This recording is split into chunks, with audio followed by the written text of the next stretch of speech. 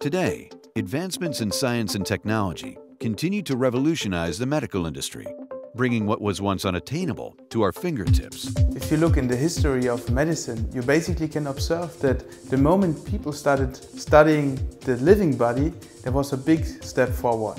So in some sense, this is a paradigm that we want to bring to live cell imaging.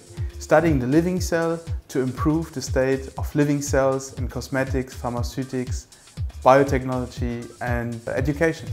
Until recently, the limitations of light made it impossible to look inside a living cell without damaging it. If you would observe a cell under a white light microscope, you will notice that the cell is transparent. This is why scientists have developed complex and time-expensive procedures that implies the addition of dyes or colorant to the cell in order to make the contrast among the different cell parts more evident. In this case, you have two choices. Either you have to kill the cell, so fix it, and afterwards add antibodies that color the different part of the cell, or you can modify genetically your cells in order to make them express exogenous proteins that make the different cell parts visible. In both cases, the procedures are invasive and time-consuming. Thanks to the 3D Cell Explorer, a proprietary and completely innovative technology developed by Nanolive, the inherent limitations of light have now been overcome. With Nanolive, a researcher can for the very first time observe its living cell without any special needs of preparation and completely non-invasively to it. And gives you a full picture, a complementary picture to see the cell in 3D and as it moves, as it evolves in time.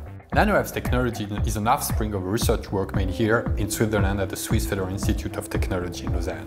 Once the core team has been constituted, we hired highly motivated and skilled people who embrace the same vision, which is to provide the world with a device affordable and very reliable.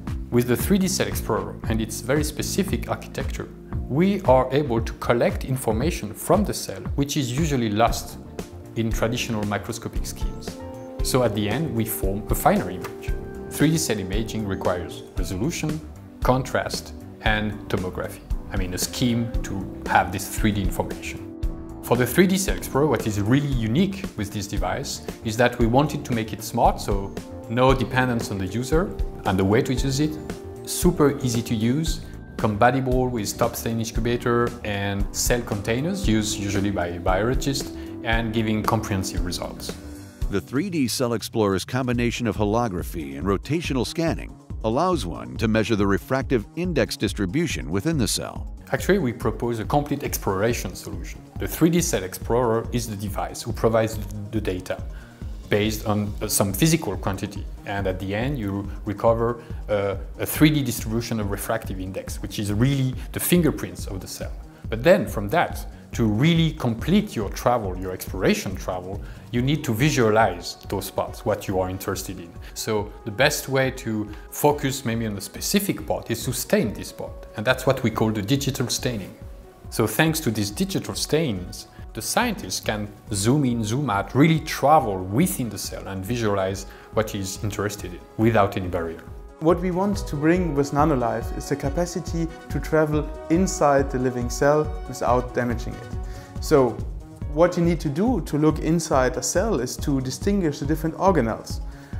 And to do so, we measure the optical density, which is called the refractive index, a physical property of the cell. And this we do in a quantitative fashion. In this way, the user can experience the inside of a living cell as never before. We love to say that the 3D Cell Explorer is the discovery tool for everyone. The number of applications is countless. Some applications we can think about are, for example, in vitro fertilization. In vitro fertilization is a procedure that has a very low success rate, less than 30%. This is mainly due to a lack of control on sperm cells that can't be stained for obvious reason. So the medical doctors can just guess what's the right cell to use. With the 3D Cell Explorer, the doctors will be able to actually monitor and analyze quantitatively sperm cells, as you can see from this model that we printed in 3D of one of our images. And like this, we hope to increase the success rate of this procedure. Other applications we can think about are regarding testing on cancer drugs on cancer cells.